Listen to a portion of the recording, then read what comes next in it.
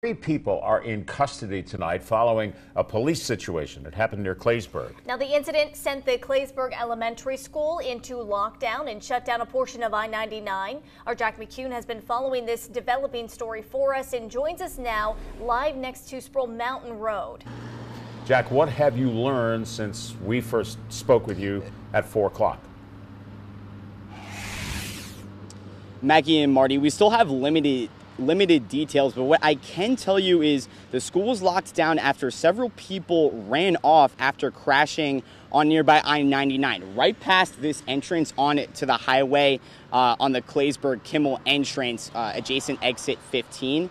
Now, police telling us all suspects are now in custody and the lockdown is over, so all the students are home. But let me just give you a quick timeline.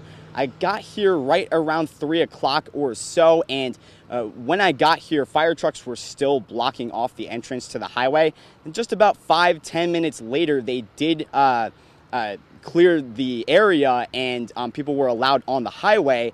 I drove down the highway, and almost immediately there were more fire trucks and police cars blocking the highway and stalling traffic.